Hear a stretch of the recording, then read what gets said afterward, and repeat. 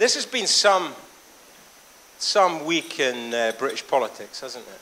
The Scottish referendum result has got massive implications for not just devolution in England, but transport in England.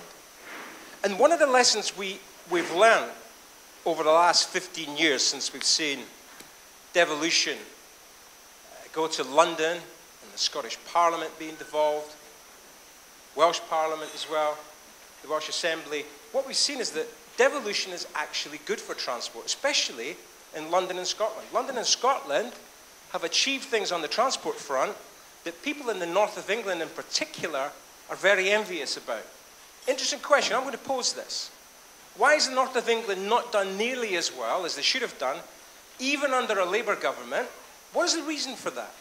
Is it that we're not effective in the north of England at lobbying? I used to chair the Northern Way Transport Group, which brought the 3 regional development agencies together in the north of England. And the one lesson I learned was that in the north of England, we don't punch our weight. And if you want to see evidence of that, just have a look at the state of some of the rolling stock going into some of our cities here in the north of England.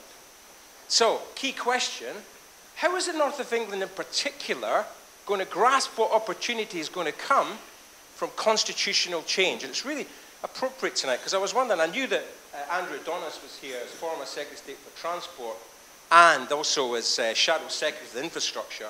And, you know, just a quick word about Andrew.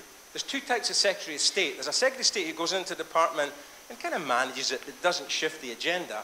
Or there's a Secretary of State who goes in and grabs the department and the civil servants by the scruff of the neck and says, this is the direction I want to take you in.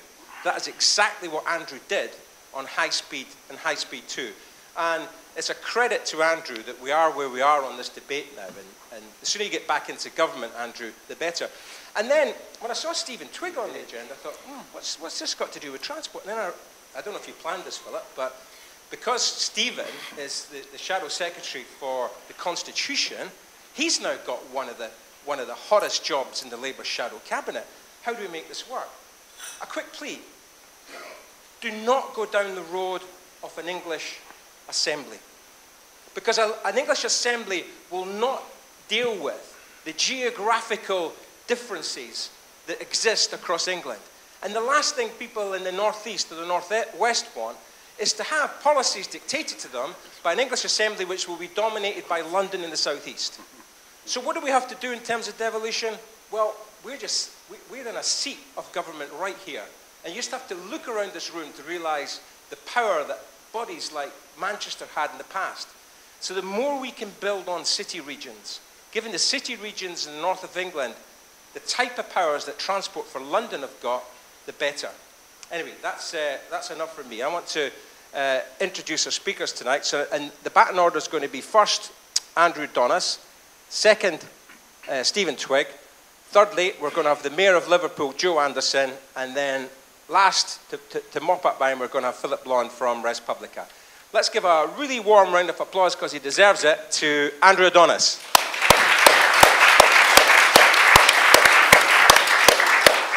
David, thanks. And also, thanks to you for the hugely important leadership you've given to the transport debate in your various different roles over the decades, David. Transport Times is, for those of you who are transport experts, I mean, is the place where these big debates happen. And indeed, it was the one of David and his colleague Adam Raphael, who's his other partner in developing Transport Times, who I had the early conversations with about high-speed rail, which persuaded me that this was the right direction in which to go in terms of international transport trends and policies, which, of course, the problem with this country is that we seem to think too often that because things happen in other countries, it's a bad idea that they should happen here. The fact that high-speed rail is now the thing in virtually every other developed economy of our size in the world, I take, but this is a slightly heretical notion, I take to be a positive reason for doing it, not a negative reason. And it was Transport Times that brokered those talks. Delighted to be on the panel with my good friend Stephen Twigg, and with the wonderful originator of Phillip, the originator of this fantastic think tank, and the Mayor of Liverpool, who has led the way in many of these debates and has told me he's now keen to become the elected Mayor of Merseyside. Now, there is a very important constitutional development for you in due course, so we should give him a big round of applause. if my own view, and look, I'm always a bit ahead of the pack on these things, but my own view is if we are going to make regional devolution work in England, it has to have an elected component to it. The city regions are the first place where I think you can make this work, because we've got these things called combined authorities, which already have the local authorities coming together. This is not taking power away, emphatically not taking power away from the existing local authorities, but enabling more devolution to take place to the city regions. And nowhere is that more important than in strategic transport planning, where, of course, London has had this now in an elected way since the mayor was set up, but the GLC had it before. And my own view is you will not get sufficient legitimacy to be able to devolve the whole lot, including very large budgets, unless there is an elected component to it. So elected Mayor Anderson could be a real trailblazer for this and make it possible to have really substantial devolution. Enter HS2 and HS3. Now, let me just talk about the rationale for both of them and why they're so important. HS2 has three rationales, and they are mutually reinforcing. The first is capacity. We cannot carry on for the next generation retrofitting a Victorian railway, which is near at capacity now, will be at capacity within the next 10 years, and can only have its capacity further increased by massively expensive further upgrades. There is no free lunch here. We had just finished 4 years ago a 10 billion, so in HS2 money, probably now the contemporary equivalent of 15 billion, upgrade to the West Coast Main Line. Those of you who use it frequently, do you remember the week after week where the thing was closed? Indeed, it's still periodically closed. It was nearly 3 hours coming up to Manchester on Sunday because of large-scale engineering works that were taking place on part of the line there. This is what you will have to go through unless you invest in new intercity capacity between these major conurbations. So there's a massive capacity argument for it. We either have to go through another upgrade of the Victorian Railway. The London and Birmingham Railway is pre-Victorian. It was actually opened for the coronation of Queen Victoria in 1838 to bring people down to see it. But the second argument is connectivity. We have got to bring our big metropolitan centres of the Midlands, the North and London closer together. We have this phenomenal resource of phenomenal cities which are great centres of both production and consumption, which is what makes them so successful. They're great places to live and go, as well as being economic centres. They're in reasonable proximity. With HS2, we can bring them all to essentially within commuting distance of each other. It's not just London, but of each other. So HS2, half an hour London to Birmingham, then half an hour Birmingham to Manchester, a bit more to Liverpool, which was slightly further away than Manchester, though there is this issue I know about whether you have the direct link to Liverpool. I won't opine on that one at the moment. Other views will be expressed after me on that one, I know. And then half an hour through to the East Midlands and then up to Leeds.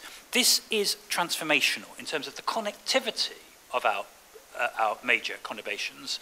And remember, what we have up to now is very poor, not just because it's so slow, but because it was never intended to be joined up. Remember what actually happened in the Victorian era, because these were all freestanding private companies, is all of the major cities built their own freestanding lines to London. So the London and Birmingham Railway was built separately from the LNWR and the line to Manchester. So if you're going, it's not just that the journey times are very slow from London to Birmingham and to Manchester, but they're incredibly slow going from Birmingham to Manchester or to Liverpool, where there are because that's not part of the direct West Coast Main Line. Whereas with HS2, you get London, Birmingham. Birmingham acts as the big junction going up to the northwest and the northeast. So the connectivity is hugely improved, and therefore, thirdly, the economic benefit is going to be commensurate as well. And of course, since the alternative to doing this is, as I say, is very expensive upgrades of the existing infrastructure to get less gain, this is not attractive. Now, HS3, as it's been dubbed, is equally important, because what that essentially acts is the crossrail of the north. These Liverpool, Manchester, Leeds, and then on to Hull and Newcastle in the east. The distances are not great. The connectivity is appalling. And I started the process by announcing the electrification of the Liverpool to Manchester line, which we did in government, which was the first step to upgrading it, to give the current lot credit. What they've now turned this into, they then announced Manchester to Leeds as a further electrification, and then are now looking at options which the Chancellor will publish in in the autumn on how this can be turned into a higher speed line. Now, given the distances involved, this could turn into literally a cross rail of the north, 20-minute connections between these major cities.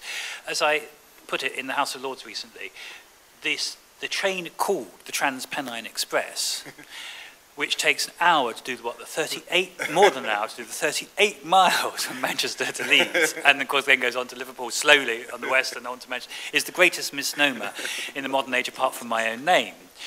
And this does huge damage to the economies of the north. What we need is really transformed connectivity and capacity, both between the conurbations of London, the Midlands and the north, and across the north. So we need HS2 and we need HS3. And when do we need them? As soon as possible. They're very important investments in their own right. For capacity, they're big capacity issues in terms of the railways between these cities, but also for connectivity. And just one word about how we should handle the politics of this. I started HS2. The Labour government took it forward before the last election. I tried everything I could to try and make it a cross-party project. I opened the books to the Tories, the line and all of that, and I think that was the right thing to do. It's part of the reason why the legislation on HS2 passed the House of Commons a few months ago with a majority of 10-1. If we had tried to make this a big infrastructure, has to be cross-party. Now, it's generally a good thing to try and get a cross-party consensus behind your own ideas. If you can do that, then that's a double win. Now, HS3, it looks as if it's this government that will publish the plan in the autumn for HS3. A word of advice to the party: if it's a good plan, and it does deliver, and it offers transformed connectivity and capacity between the major conurbations of the north, we should come in really strongly behind it. No ifs, no buts, we should be there. If we can turn this into a big cross-party project to transform connectivity between the cities of London, the Midlands and the north, and across the north, then that is a great thing for us to do for our communities. And all the more reason why Labour should do it, because most of these communities which we're serving look to us for leadership. And if we can get that leadership started under the present government, then when we win the next election, we then have plans already embedded, which the Conservatives have supported. So when the legislation comes forward, it's very hard for them to do U-turns and all of that, and the money, and so we should then be there solidly behind them, so that in, I hope, a short period of time, 10 years' time, I think we could do the HS3, 15 years to get HS2 completed. We will look back on this thing called the Trans-Pennine Express and these extremely antiquated Pendolino trains that made you sick as they sort of lurched around every bend and still pretty comparatively slow into the bargain, and we'll say, goodness, that was the Stone Age. Now we're a truly modern and joined up country. Thank you. Andrew, well done.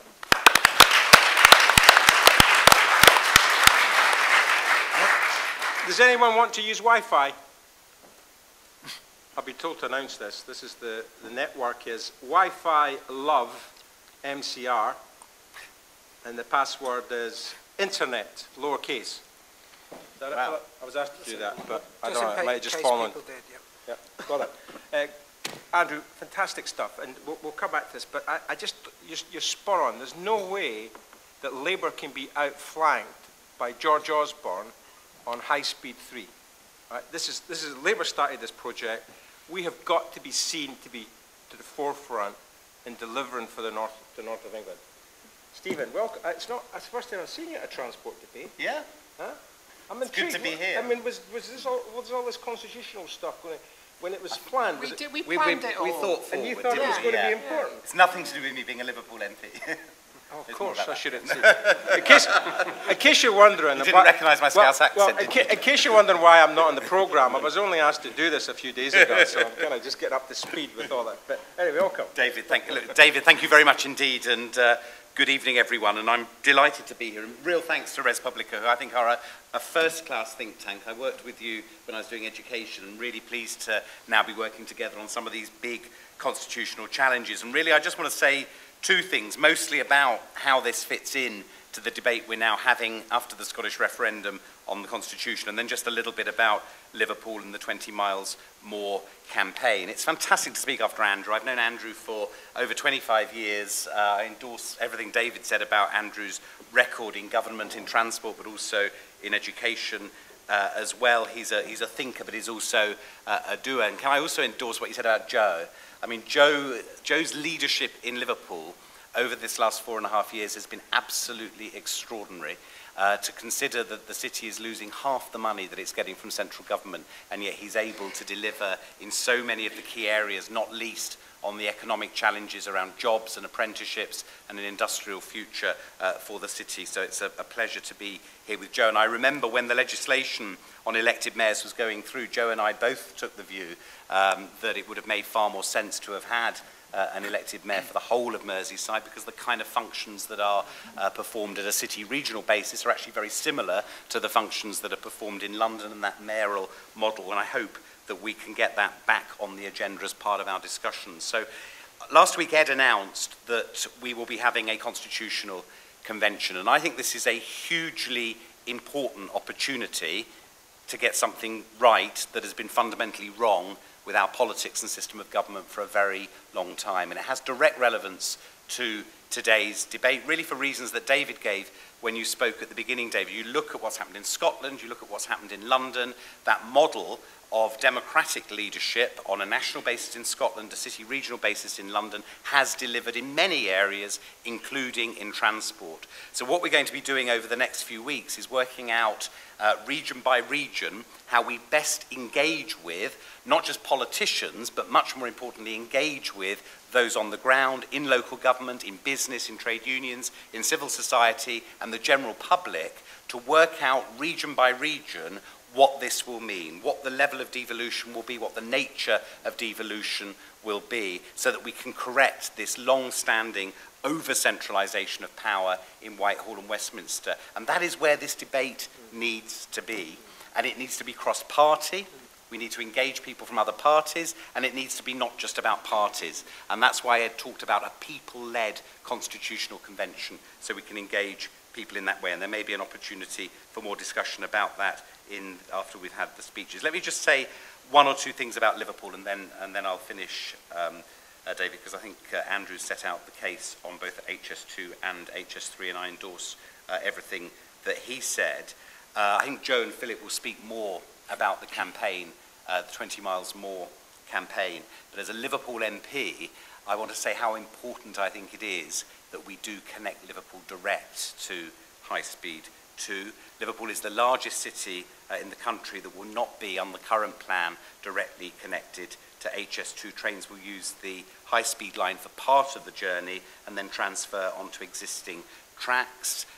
This would mean, in terms of speed, that Liverpool trains will spend half the journey on 19th century tracks and only half on the high-speed tracks, and this has real risks economically for Liverpool. So I think it's crucially important that we get this.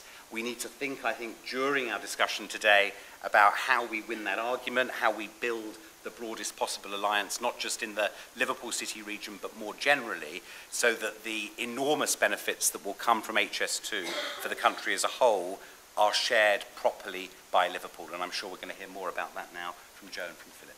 Well, let's do it.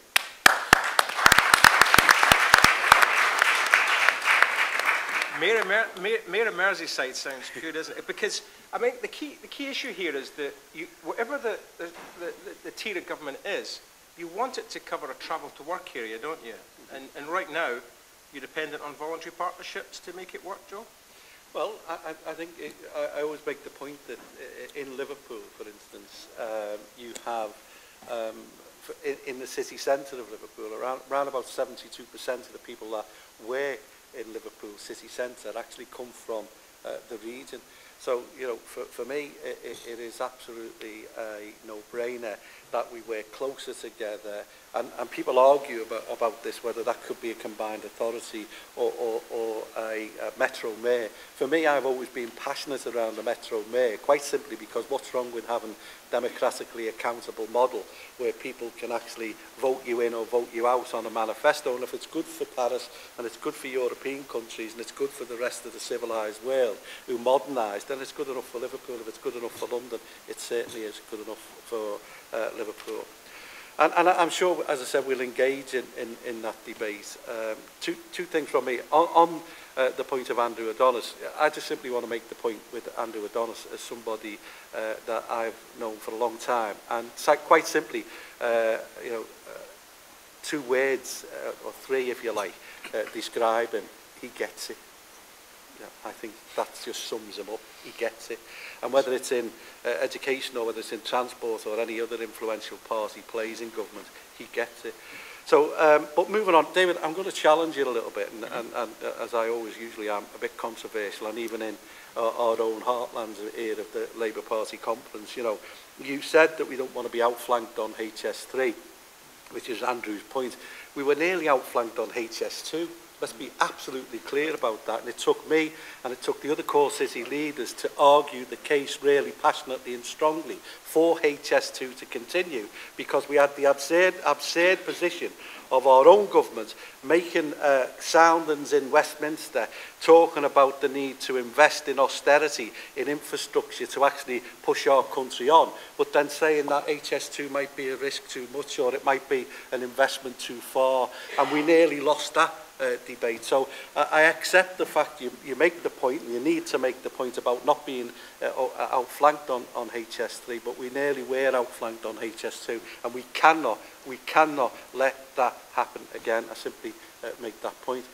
With regards to, you know, HS2, look, whether it connected into Liverpool or not, the importance of investment in infrastructure, modernising the infrastructure of the nation was crucially important. And if we weren't doing it while our competitors were, then that clearly made a huge, you know, give us a huge disadvantage. And as far as I was concerned, I was always behind HS2, irrespective of whether it did connect into Liverpool. But the economic case and the case for it to connect into Liverpool is simply this: 20 miles more. 20 miles more. Just remember that, because that's all it needs to connect into Liverpool, 20 miles more. And if I had, and I'm being honest with people in this room, if I had the choice between investing in HS2 or investing in HS3, I'd invest in HS3. Because we need to get the Northwest more competitive and more able to actually do things for itself. And that's why you can't, in my view, have HS2 without having HS3. It really is that simple. And as we look in Liverpool, and I'll make the case for Liverpool just simply by saying we're investing £350 million in a superport concept. 90% of the freight that comes in through the south of the country. And yet 60% of it is consumed in the north, beyond Birmingham. And as HS2 and the report actually said, we believe that, this is what the report said, we believe that demand for carrying freight by rail will only grow. Industry is concerned by rising diesel prices, which they predict will rise by 36% by 2040. So they see rail as playing an increasing role in transport and freight to maintain affordable prices for our goods in the future. Now, if that's the case, and we accept that it is, then if that freight's coming into Liverpool, it's right that we have a connection from the west right the way through to the east. And it means it goes through Manchester, it means it goes through Leeds, and right the way through to Hull, from one estuary in the Mersey to the Humber in Hull. And it's absolutely right that we get both of those things right. And I think, for me, you know, we can make, and I can make, the economic case about Liverpool growing as a city, one of the 8 biggest cities within the UK, one of the core cities. And I can make that case, and we will make that case, and we are presenting that case. We've presented it to the Chancellor, and we've presented it to shadow ministers as well, making that strong point about the need for that connectivity in. And it is simply a question about investing and investing for the future, making sure that we can work together with core cities in the north to actually grow the economy of the north. You know, it's ironic, isn't it, that when we talk about investments and when we talk about investments in the north, the HS3 is going to cost probably somewhere around about 12 to 15 billion pounds. And if you look at that in comparison to Crossrail, And then if you look at that in comparison to what Transport for London is asking, £50 billion, at least over the next 30 years, it's absolutely right that we make sure that we articulate that case for HS3 to connect the north and to make sure that we're not left behind in that investment. So, you know, I don't believe there's anybody in this room that is against that. And I don't believe that there's anybody with any common sense that is against that. It just simply is about making sure that we're bold enough and actually, you know, if you like, strong enough to actually take that case and make that case for HS3 and HS2 together.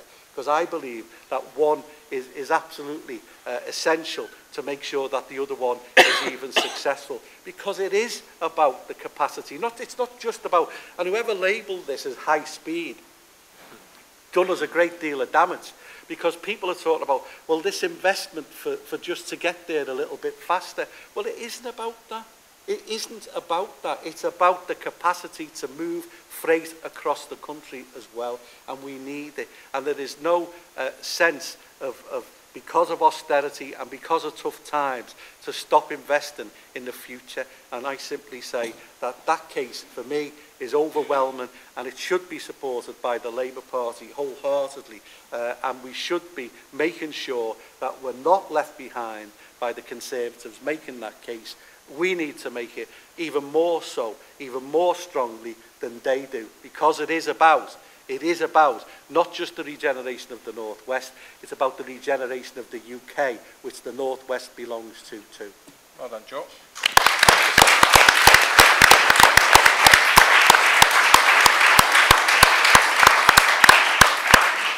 Isn't it fantastic to attend a Fringe meeting at a Labour Party conference on High Speed 2 without the subject being, should we build it or not? Because for the last 5 years, all the Fringes, there's been loads of them, we've run plenty ourselves, it's been all about, should we build it or not? Half the room was against, and you had all the vociferous supporters from the home counties coming up telling you why we shouldn't build High Speed 2. It's wonderful. Is there anyone opposed to it? Well, you're welcome, but you're very welcome. Because honestly, I do like a debate, but it's wonderful that we're now moving on. Now, so shut up. we'll bring you in, honestly. We love debate. Now, here's the thing about a big project like this. Cross-party support for it is absolutely invaluable and crucial. Do you think there's a risk that if the Conservatives go into opposition, that they might change their position on High Speed 2? What we desperately need is strategic thinking in the Conservative Party that recognises what happened in Scotland is happening to it in the north. And it's not good for this country to have part of the country where one of our national parties isn't represented. Because frankly, they start being a different country, and that's no good to any of us. So paradoxically, and I know this is odd to say at a Labour Party conference, but for the good of the country, we need a strong Tory presence in the north. We need a Conservative northern option. And actually, though I have profound disagreements with him on almost every issue, I think one has to acknowledge that George Osborne has been visionary here. I mean, I certainly don't think the super city is between Manchester and Leeds, not least because twice as many people travel between Liverpool and Manchester as they do Manchester and Leeds. But thank goodness we have that northern vision. I mean, just to put the issues in context, one of the things that I found so disturbing about the Scottish referendum was that everyone heaved a sigh of relief and thought that the issue was somehow profoundly addressed. All the areas that voted to break with one of the great unions of history were those that had higher rates of unemployment than the Scottish average, where they felt completely abandoned and forgotten. And I'm afraid I have to say they were abandoned and they are forgotten. And I think that also applies to far too many areas of the north. Far too many of our cities are abandoned and are forgotten. Because we've had, for reasons we can discuss, an ideological agreement between left and right. That the only game in town was globalisation, and the only game in town is responding to it in the same way. And if that meant that we let the north wither on the vine, If that meant we abandon Wales to its economic fate, then so be it. There's literally nothing we can do. And the trouble with that sort of politics and that sort of vision is it comes back to you in the most aggressive and frightening form, and that's the ending of our settlement as a country and as a nation. And if we don't want divided nations, and we've already got them, by the way, as I say often, the best predictor of a person's outcome in this country is the postcode where they're born, which is a horrific thought. And we know that the nature of modern capitalism is creating a world where fewer and fewer people win, but those who win, win more and more.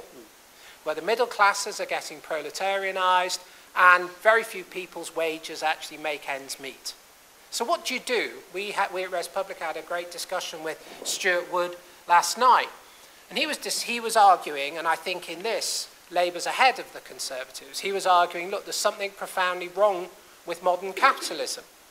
And I think that recognition isn't widely shared enough across the Conservative Party. It's shared by some noble people, Tim Montgomery being one of them, who's here today, but it's not widely shared, and the country has paid the cost of that. So what are we going to do? What are we going to do to actually not abandon people? Well, for me, HS2 and HS3 are part of the crucial answer for what rebalancing a country genuinely would mean. Just inflating and creating jobs and employment is good, but it's not going to save anybody very much from anything. For most people who are already in trouble, they will continue to be in trouble. They will just have low-paid jobs and enter the labour market and then leave it and live lives of permanent insecurity. Part of the argument, in fact, the only argument for HS2 really is HS3. HS3 makes the argument because it actually creates both a connection with one of the world's great cities, but also, crucially, the trade between the cities that can actually genuinely get us out of where we are. Just some statistics to show how bad things are in the greatest city that isn't connected to HS2.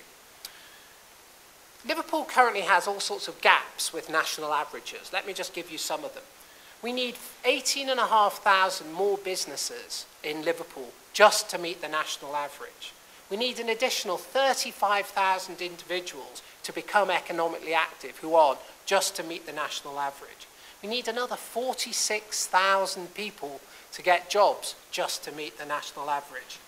There's a shortfall of 90,000 jobs in the local economy, and the household deficit per person is £1,700. That's greater than the subsidy given to Scotland, by the way.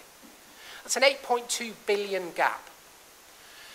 Now, and if we're happy with this, if we're happy to let our people and our cities and the great legacies that are there wither on the vine, so be it. But I'm not happy with that. The crucial thing about HS2, the 20 miles more, and I'd like to acknowledge Andrew Morris, who has led and set up 20 miles more, who's helped make this possible, and to him we're extremely grateful. If we don't get this, Liverpool is condemned to being one of those abandoned seaside towns that we don't visit any longer. And this is madness. This is madness of an unbelievable scale, because guess what? Liverpool is next to our greatest trading partner, the island of Ireland, through whom all manner of goods and services come. And where will they come? Through Liverpool.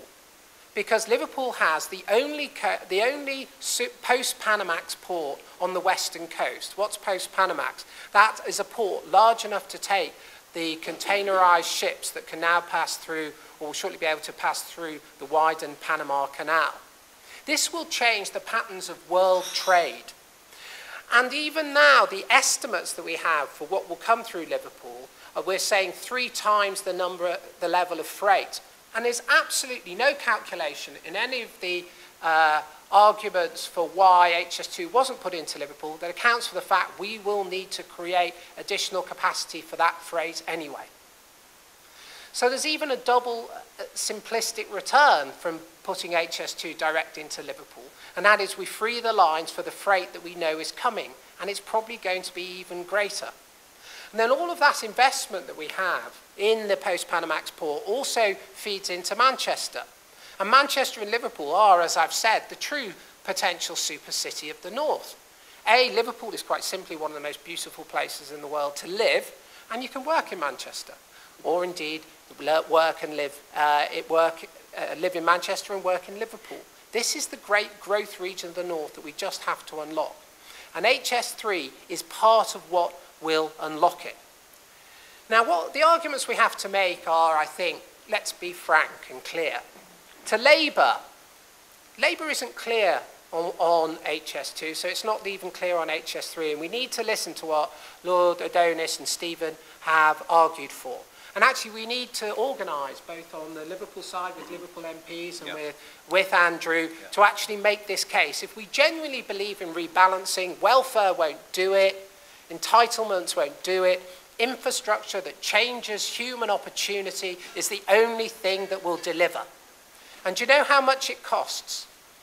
It's a little hard to say, but roughly experts think, and you have to be slightly careful because we're not sure on whether the rail track will run west or east of Warrington, around 1.5 billion. And yet in the latest economic study that we have, the yearly benefits, and this is the yearly benefits in gross value per added, are already 557 million. And that was part of a very good package put to the Department of Transport by Mersey Travel, who I think have done an excellent job in creating a very compelling case.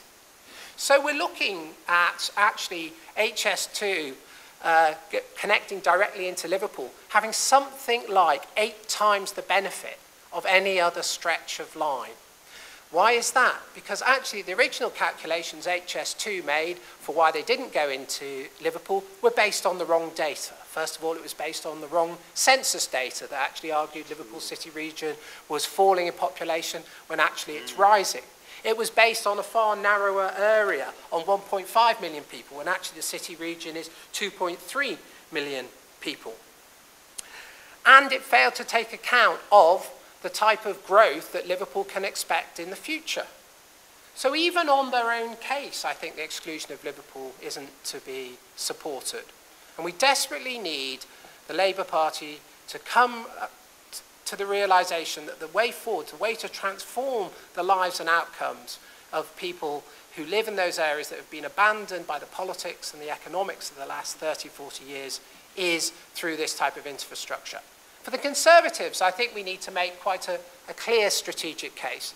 There is no future majority for you unless you can have MPs in the north. And if the Conservative Party can recognise and actually be ahead of Labour and make commitments to the north that the Labour Party hasn't previously given, and it can be pro-HS3 and pro the east-west link, the clear long-term strategic advantages to that are obvious. So actually, as I've argued before, we have a unique political opportunity as well as a compelling economic argument. And if we can deliver this, then think of what else we can deliver. And finally, let's think creatively. Let's think of ways of capturing land value for this type of extension, just as Crossrail has done by raising a levy on certain rateable values above a certain size. There's no reason, if this will deliver the type of increases in land values that it's arguing for, and I'm looking at we have tens of millions, 179 million per year, single year rise in land values along the link. Why not use part of that increase in land value to finance this sort of infrastructure? And then we can knock even the very small 1.5 billion figure down to something less even than that. The case is compelling. The fact we don't do it is a standing indictment of our contemporary settlement. Thank you. Well done,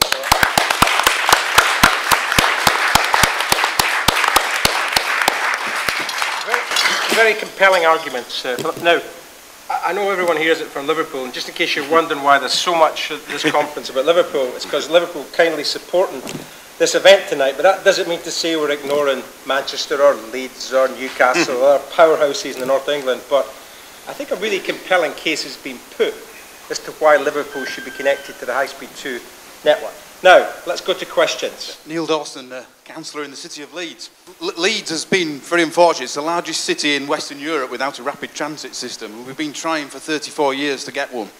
The latest version is a trolleybus scheme, which went to the design stage in 2006. It was approved by the City Council 2.5 years ago, but we actually won't put a spade in the ground until 2017.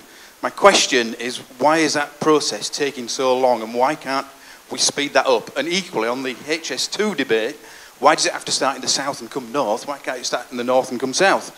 The south of Leeds, where there will be a new station, is in urgent need of regeneration, and it would benefit that area, as the communities around Holbeck and Hunslet in South Leeds, tremendously to start that. Well done, Neil. I actually thought last week, when the Better Together campaign were offering all sorts of bribes to Scotland to stay the Union, I thought that was going to be the rabbit out of the hat. We're going to build high-speed rail from Edinburgh and Glasgow first, and come south. We'll come to that question. Good question. Gentleman right at the back. Paul will actually use the TransPennine trains quite a lot. And I think the standard service... Paul, introduce yourself. So I did, but I'll do it again. Paul Wheeler. Sorry, yeah. And my claim to fame is really I use the TransPennine Express quite a lot. Yeah. And I think the standard service is such. It was summed up when I asked the guard, could I charge my phone? Did it have a socket? And he said I was lucky to have windows on the train. Right? So anyone who's used it, that's where... But I don't know if Lord Adonis has gone or whatever, but mine's a bit of a technical question. If it's so obvious, and I hear what Phillip Blond says quite well, who's making the decision? And how do we influence them? Because in a world of devolution, shouldn't we be making the decision to fund the 20 miles and High Speed 2, rather than some obscure Treasury official using out-of-date statistics? But I don't know what's going to happen, because it is obvious, but why doesn't it happen? And who's making the decision to say no? It's a good point, Paul, because in devolved Scotland, they have the powers if they want to build high-speed rail to the Scottish border. So why can't we? Yeah, well, we don't have the devolved powers yet, but that's coming. We're going to get... Stephen's going to make an announcement tonight on this. We could ask Andrew in the red tie, just there by the camera. Yeah. Hi, my name's Andrew Morris from 20 Miles More. It was great to hear all of the representations by the panel today. I think they made some really interesting points and put forward, I think Joe and Stephen and Phillip very eloquently put forward Liverpool's case for being on High Speed 2. My question really is High Speed 2, High Speed 3 have kind of marginalised Liverpool. It's not really at the heart of the message. It's kind of an afterthought. And my question is, what kind of rebalancing of the economy can we expect if we don't pull in our fifth largest metropolitan area, Liverpool? Great. Well, let's start off. Question, Neil from Leeds. Why does it take so long to get anything done in this country? I've got a good idea how to answer that, but I'm going to leave it because I'm supposed to be chair. Go on, you answer. No, I have no idea what to say. I mean, I think, look, at the end of the day, I think that's a decision that clearly your transport funding would have been allocated to you in the same way as cities are. I mean, and it's not the best, and it's not the greatest. I clearly know that Liverpool similarly has had a massive reduction in transport infrastructure funding. And why there's a delay? I mean, again, I guess that's something that the Leeds City Council and Nick and the MPs should take up and challenge and champion and embarrass. Really, I think that's all I can say. If that was happening in Liverpool, I'd be making a lot of noise, and I'd be making sure my MPs in the city, who we work closely with, were also making lots of noise. So I don't know why there's a delay. So but that's what I'd do if it was the case in Liverpool. Okay. Let's come on to the question about Liverpool. The point from Andrew. Okay. And Andrew, it's good to see someone from the business community come forward and start to be so proactive in this campaign for connectivity to Liverpool and high-speed rail. But I mean, Andrew's point about is Liverpool disadvantaged, and how much is it disadvantaged, and what can we do about it? And I think, can I echo what David just said about Andrew and the campaign? I think it's a fantastic campaign. I think if it didn't succeed and HS2 goes ahead in both its phases, then we won't achieve the rebalancing we want to achieve, and Liverpool could actually, in a sense, be worse off than the position is now. It's as serious as that, and that's why I think we've got to take up what Phillip said, which is to up the ante on this now and us as Liverpool MPs, with Joe and the council, working together, taking every opportunity publicly, including in Parliament, to press this case, but also bluntly for us in the Labour Party to be pressing the case internally, that money that would have to be spent is money well worth spending. HS3 is pro-poor and pro-North. Yeah. And that the Labour Party shouldn't be in dispute about this. It's the most effective expenditure. I'll repeat the figures. If we generate 557 million per year in gross value added, and it only costs 1.5 billion to do it, I mean, do the math. Absolutely. I mean, so I find it just heartbreaking. Heartbreaking that there was. Just to speak to Andrew's point, I think we still risk Liverpool not being adequately represented within the matrix of the North. I mean, I'm even thinking about the One North context. You know, One North has commissioned consultants to work up their dozen or so transformational projects in the next 8 weeks. It's imperative Liverpool is strongly reflected in those vision documents, and it's imperative for our campaign that actually a direct HS2 link into Liverpool is featured in there. You know, because what we also don't do well as Northerners is support one another enough. You know, we need to actually recognise that a win for one of us is a win for all of us. And if we can coordinate more effectively, I think, across the local authorities, but also across the MPs. I mean, I would like the whole of the Labour Party to organise on a Liverpool basis for an East-West lobby. Create an East-West lobby of all your MPs along the HS2 line. I'd be delighted to come and speak to them. I'm sure Joe would. And we can say, look, this is how to transform. Do you know what, Philip? You're absolutely spot on. Because my experience from chairing the Northern Way Transport Group was that the North never fully appreciated how powerful they could be if they got together. Yeah. Because it was too much like the War of the Roses and this side of Pennings against that. But if the North comes together and starts to lobby in the way that Scotland and London does, exactly. Boy, is it powerful. Everyone's majority is found there. Yeah. You know, and we've got to make them pay for not looking after the North. The question, I'd just like to turn it on its head a little bit. It was saying, you know, what is the sort of negative impact if it doesn't connect? What we can do by the independent surveys that have been done tell you what the impact would be. And the impact would be an 8.3 billion boost to the Liverpool city region economy, 8.3 billion pound, 14,000 new jobs created. An additional £30 million a year in business rates that of course could be used to spend on services, 20,000 more people looking to make the Liverpool city region their home because of that connectivity issue, 10,000 new houses required, which is a boom for the construction industry, 723,000 additional visitors, spending around £87 million supporting around 1,740 jobs. These are all the benefits of that. And that's not even talking about the environmental impact, and then the connectivity between HS3 either. So, you know, there's a huge loss to not just Liverpool and Liverpool city region, and also then to Leeds and to right the way through the Pennines and across to Hull. There's a huge loss to the UK.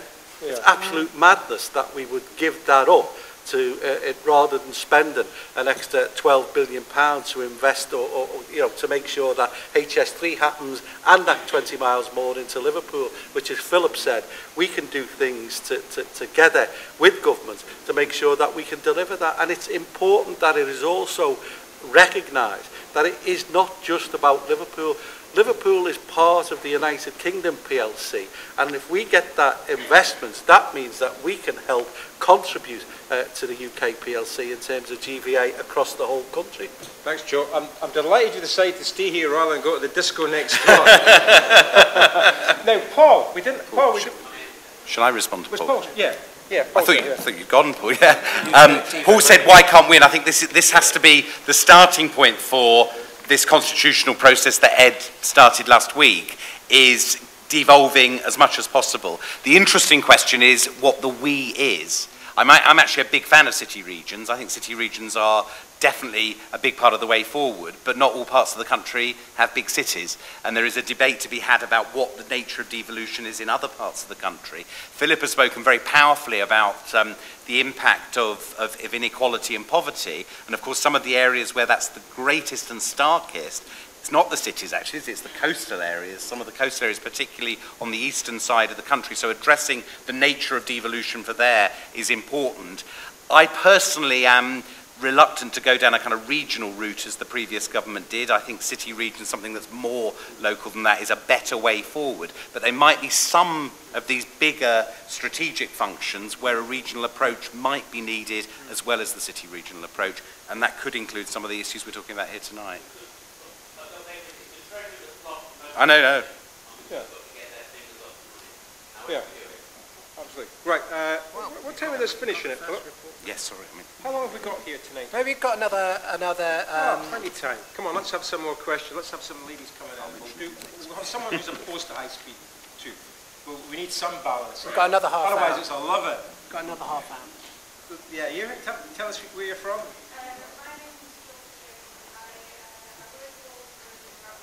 If you just wait for the microphone, here it comes. Yeah.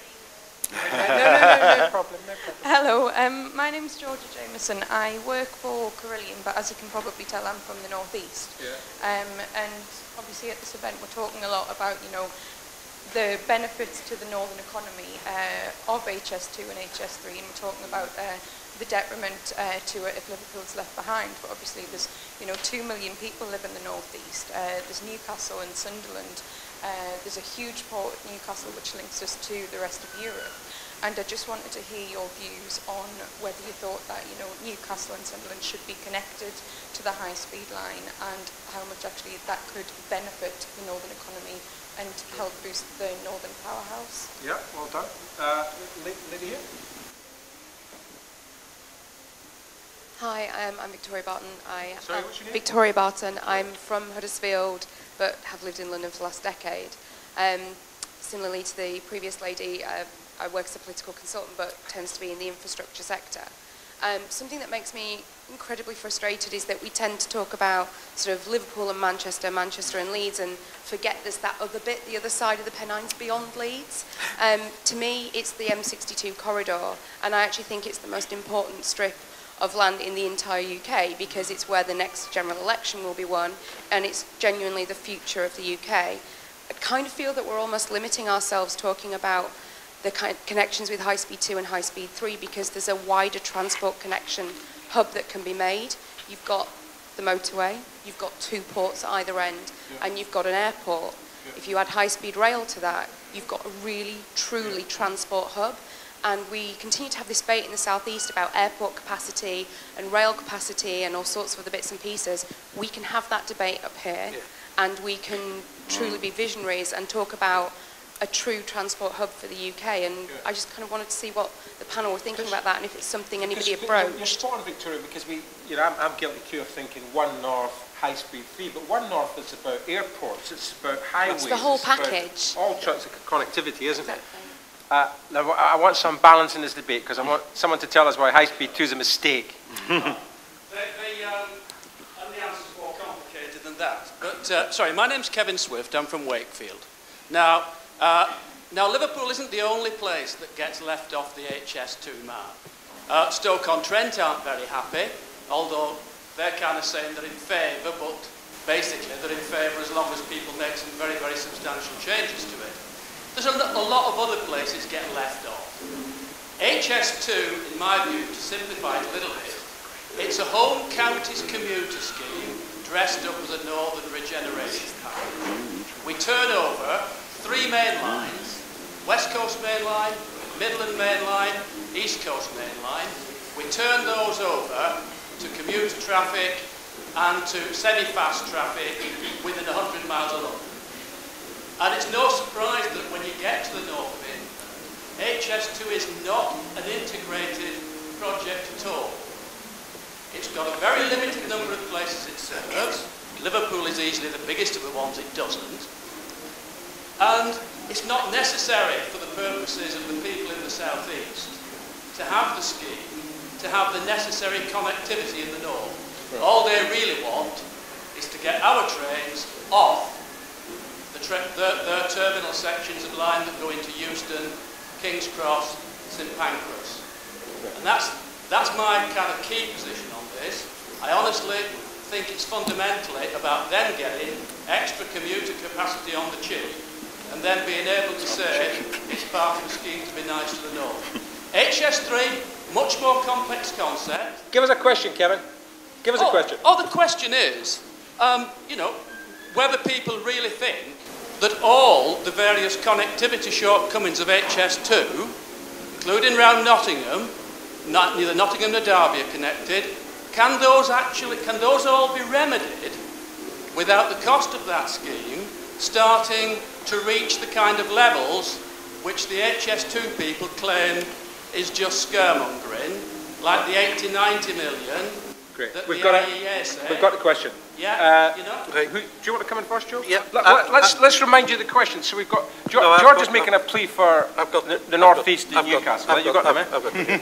I mean, with regards to your question, surely, you know, for me, I mean, I get your point, and I understand where you're coming from, and in some senses, it's linked to Victoria's point, because I don't think that the government have any national or regional transport plan.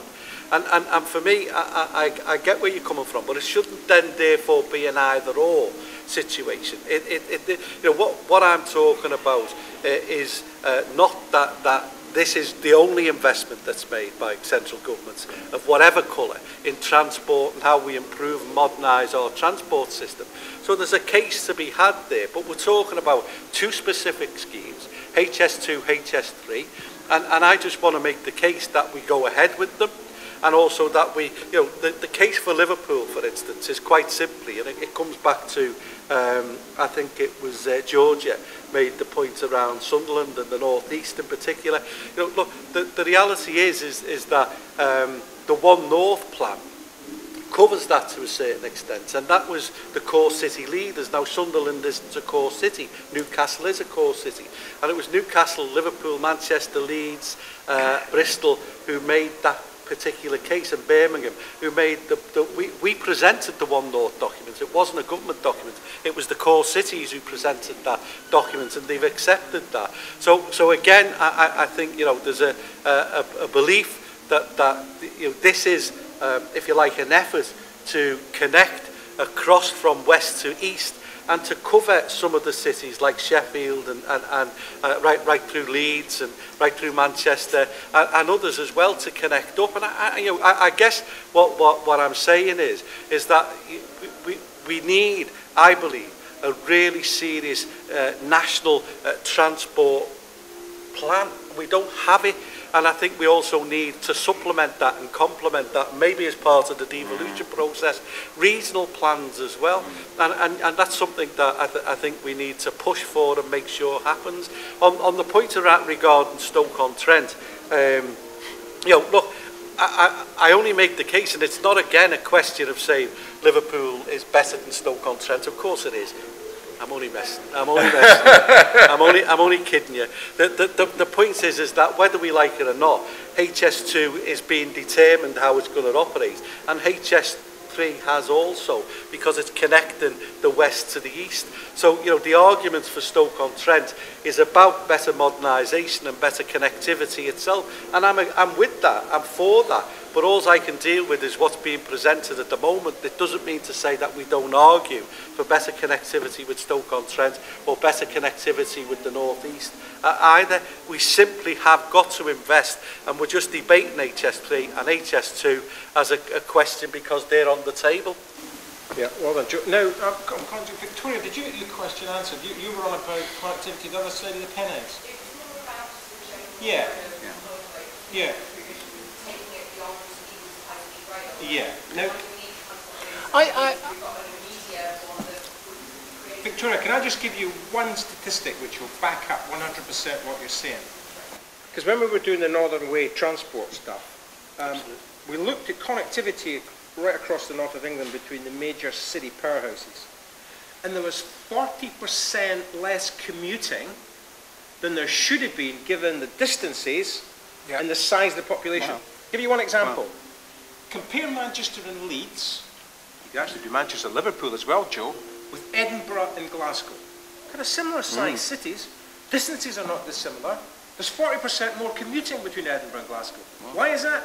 Because the transport network is just so much better. And then what we said was, what's the cost to the economies of these city powerhouses because there's so much less commuting?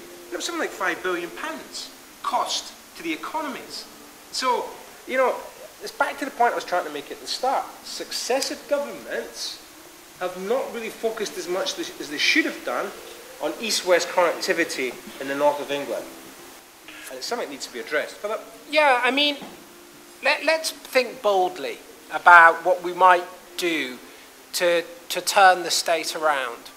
Let's kind of devolve some powers to the north, whereby if all agree, and if, for instance, a third of their top priority, they will fund a third of it, the centre has to fund the rest.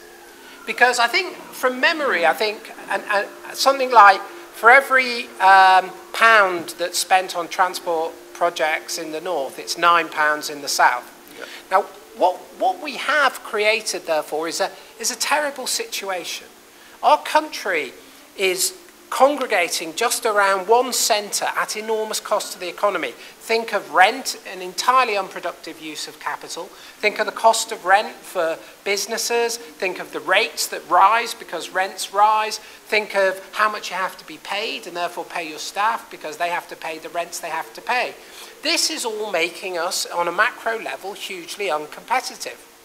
And if you factor in travel times and building that infrastructure, why can't we take that cost, quantify it, and actually use that cost and offsetting that cost as a way to help fund projects in the north to grow some other regions where people can live and flourish and be successful? And I think these sort of powers, so what I'd love to see from yourself, Stephen, is some sort of no right of veto for London when we're talking about big northern infrastructure projects. If the north can demonstrate a case that meets a certain standard, that obviously you'll have to centrally set. But if you can say, meet that standard, part fund it, we can't refuse you, that's the sort of constitutional innovation that can absolutely transform the north of this country. Because then people will have a reason to do it, and the case will be there. Great. Just an idea for Thank you. Gentlemen in the back. Microphone's coming. I think we can end it. Oh, sorry. Thanks very much. It's great to see such a great consensus in the room between HS2, HS3, and the links between them.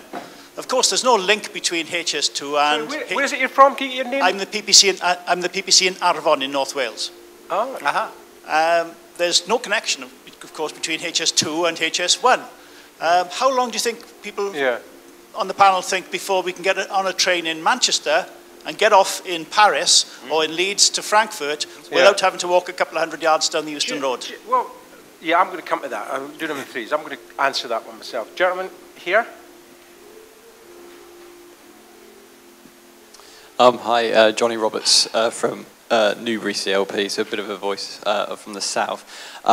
Mainly to tie together all of the questions that people have been asking this last round, and that Joe was saying, we definitely need a national plan for high-speed rail, because, as David said at the very beginning, you say HS2, you say HS3, we all agree, well, most of us seem to agree that that's a great idea, but everyone will be asking in Bristol, Cardiff, Edinburgh, they'll all be asking, where's HS4, HS5? Why can't we just all get around a table and say, right, what is the plan for, it might take us 70 years to build it, but what is the plan? So we can plan now HS network that connects all of the major cities, rather than just sort of doing HS3 until some people get their act together and put forward a plan for HS4, HS5, and what have you, and do it so ad hoc. Great. And a third question? Oh, lady here, yeah, sorry.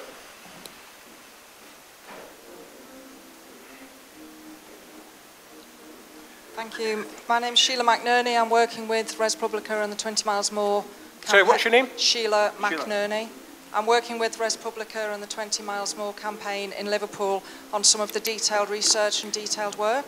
It's absolutely fascinating debate. I'm from Liverpool originally. I've lived and worked in Manchester for 30 years. That's a long story. And I'm fascinated by some of the discussions about the fact we are all interconnected.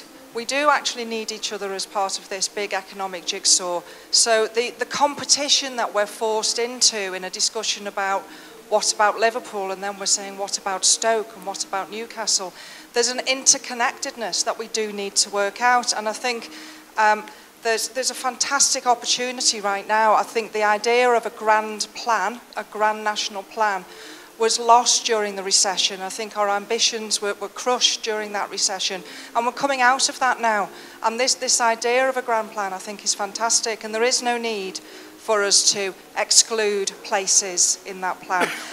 Interestingly, I, through my work in Manchester and Liverpool, it's really fascinating. Manchester's economic plan needs Liverpool to thrive now.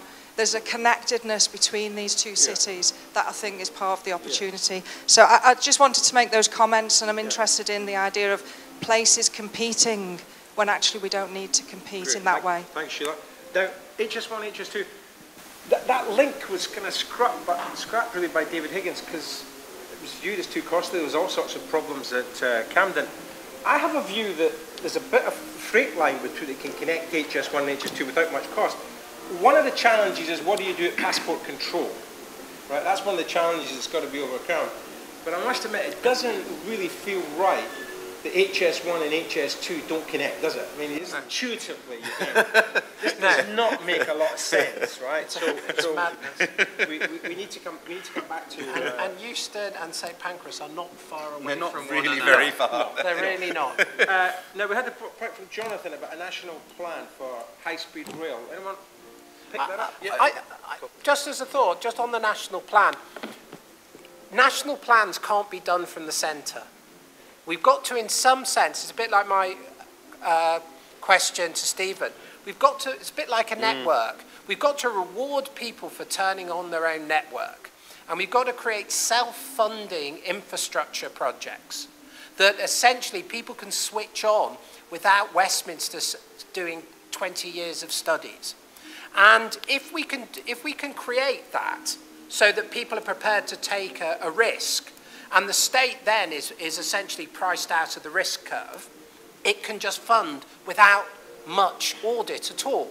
That's the only way to create a networking solution. It can't be planned from the centre. It's got to be individual cities linking with us and say we must do this, and resourcing it by capturing land value and capturing the growth that comes into the region in some way. Great. And I take it you agree with Sheila's point about.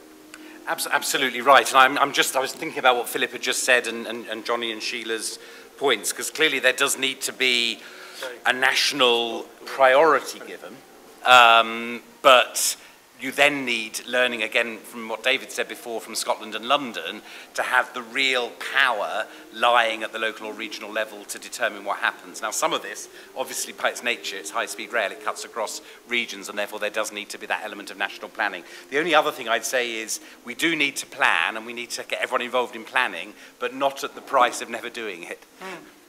Wonderful. Well, look, that brings the tonight's proceedings to an end.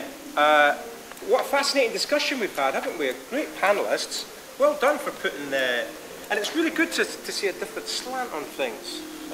Well, really, I mean... And it's great to see how passionate you are about rebalancing the economy, Philip. I like that. I like what you said. Thank you. Earlier. Now, just a few points to finish on. The new Chief Executive of Construction at High Speed 2 is Simon Kirby, and he's a passionate Liverpool fan. You want to lobby him? I won't hold it against him. I'm a blue nose. Yeah. I'm an Evertonian. That's a very good piece of intel. So that cuts no ice with me. You want to keep that quiet when you I want to keep that quiet, yeah. Just another bit of information I want to kind of share with you about how the North needs to be better organised. I remember the 2009 Labour Party conference here in Manchester. Ruth Kelly was Secretary of State for Transport. She asked to see me the night before she was making her conference speech, and she says, David, I'm going to announce tomorrow that we're going to approve Crossrail in London. And she said to me, how will this go down in the north of England. And I said, well, it's not going to go down well, Ruth, because North England think London's getting everything anyway. She says, what can we do to redress the balance? And I said, the Northern Hub, formerly called the Manchester Hub. Benefit cost ratio of 4 to 1. So a week later, she got the Department for Transport and the Treasury to support the Northern Hub. Now I have a question for you. Why was the Northern Hub not invested in 20 years ago? 30 years ago. What's the reason for that? And I'll tell you what the reason is that collectively the north of England doesn't appreciate just how strong politically Absolutely. it is. Absolutely right. And I'll tell you what, the sum of the parts, there's so much greater than the parts. And Joe, you know, it's great that on High-Speed 3, that Liverpool's going to be connected to High-Speed 3 when it's built. You want to get One North fully behind Liverpool being connected to High-Speed 2. That's like, because if One North comes and says to the government and the Treasury, we want Liverpool on High-Speed 2. It's imperative in that report that a direct link to Liverpool is in that report. That consultancy that's been put together. I guess what I get from that sort of little story that you've just told is for me, it comes, I think, and connects the constitutional issue. Because, you know, when a Labour government minister at the time argues or asks the question, how do you think this will go down in a conference? I think it sums up the disconnect between Parliament and the North and the cities and the poorest cities as well. And that to me is absolutely clear. You know, the reality is that Liverpool, Manchester, Leeds, Birmingham, all the core cities need to argue, and comes back to Philip's point as well about, you know, invest to earn. We all need central government funding, but we all need to be able to raise funding to spend in our own way, and that's why it's absolutely crucial that we take this window of opportunity to ram home the decentralisation issue and the devolution message. We've now got to make sure that that happens. We can't take our foot off the pedal. Well then, Joe, that's it. Great. We've put it right at time. Round of applause for our panellists. And well done for organising this. Fantastic. Thank you. And some thanks to the chair. That's some of the most inspired chairing I've seen in a long time. Thank you very much. Thank you. Manchester noise nuisance.